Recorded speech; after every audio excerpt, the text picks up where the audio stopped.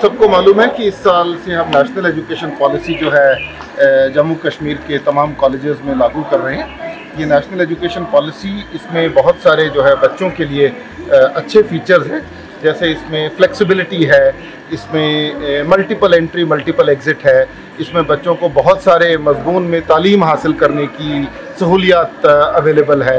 तो हमें उम्मीद है कि नेशनल एजुकेशन पॉलिसी जब लागू हो जाएगी तो इसके साथ ना सिर्फ बच्चे बहुत से डिफरेंट चीज़ों में पढ़ाई कर सकेंगे, लेकिन उनकी एम्प्लॉयबिलिटी भी बढ़ जाएगी, उनकी स्किल्स भी बढ़ जाएंगी और ओवरऑल जो है एक बेटर क्वालिटी की, बेहतर क्वालिटी की तालीम हासिल कर सकेंगे। Thank you sir.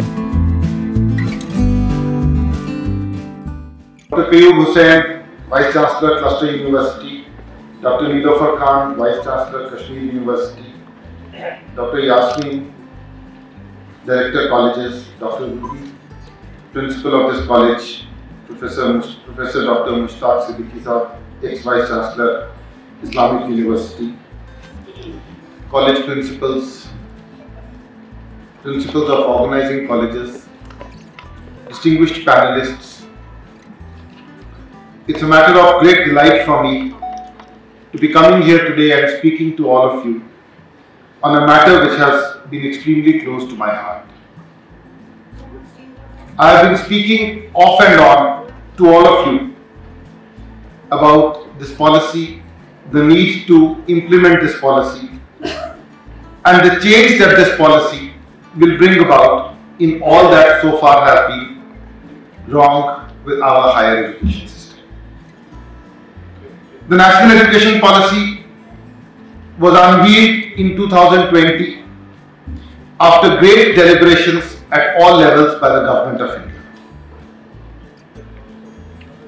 And we just heard from Director Colleges how, under the instructions of the Honorable Lieutenant Governor of Jammu and Kashmir, 2 seminars were organized, one of which was addressed by none other than the Honorable President of India.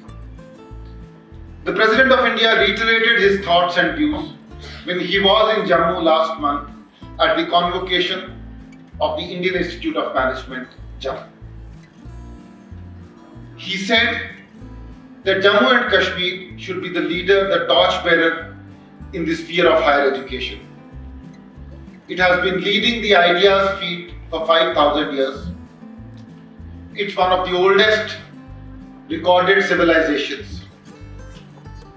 It has bequeathed so many ideas in all spheres.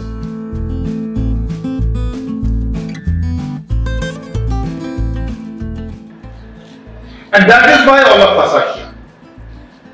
The policy has been unveiled, as I said, after a great deal of discussion, deliberation, suggestions from all concerned.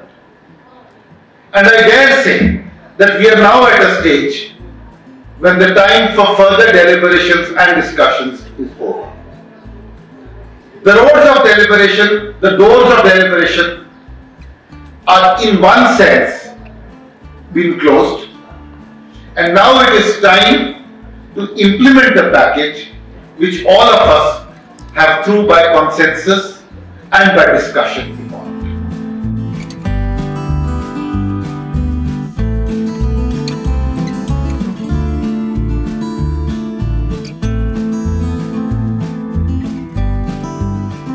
So, the subject combinations that we are going to offer, the majors and the minors that we are going to offer are going to be altered accordingly in consonance with the program which has been unveiled by the UGC. So, our guiding principle, our guiding light shall be the program which is unveiled by the UGC, and that is the program that we are going to all follow.